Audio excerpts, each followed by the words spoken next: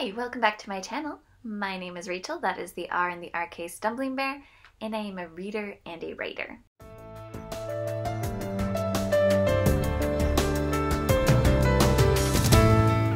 And I am here today to talk about my rankings for the Hugo novels. To start off, I have to be honest, I did not finish all of the books of the novels, but I at least tried all of them. I still rank the books that I hadn't finished based off of what I had read so far. So those might be a little bit unpopular. But coming in at number 6, I have Project Hail Mary.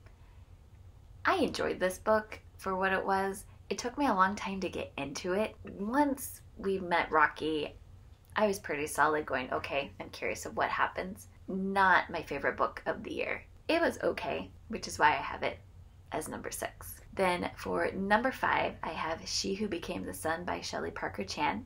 This is one of the ones that I did not finish. I kind of gave it a soft DNF because the writing just wasn't working for me. But I realized that it worked for a lot of people because I heard a lot of people raving about it. From what I had read, that it was better than Project Hail Mary because even the little bit that I read, I still felt more positive toward it than I did at Project Hail Mary at the same point. And number 4, I have The Galaxy and the Ground Within by Becky Chambers.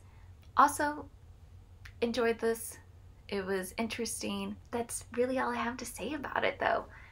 It didn't blow me away, but I did enjoy the themes of community. I have a full review for this, so I'm going to link that in the cards if you want to hear my full thoughts. And number 3, I have A Master of Gin by P. Jelly Clark. I really love his world building for this story.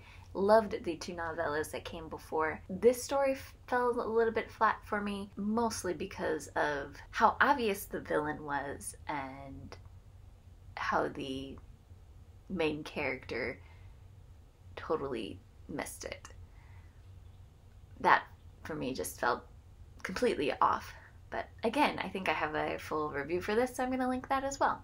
Coming in number 2, I have A Desolation Called Peace. This is the sequel to A Memory Called Empire, and this is a first contact story with aliens. So you still have the same kind of world environment as the first one, but where the first one is more like an espionage, science fiction story. This is Alien First Contact, and so it was kind of like a right turn for me. I liked it, but I feel like it set up some questions for some things that I never got resolved. And then coming in at number 1 is another book that I have not finished, and that is Light from Uncommon Stars. But every time I pick this up to read it, it's so easy to read and I'm just loving it. And if you're like, well, why are you loving it and you haven't finished it? Because I've been prioritizing other books ahead of it. That's why. But what I've read so far, I have absolutely loved. And so I nominated it for first place. Simple.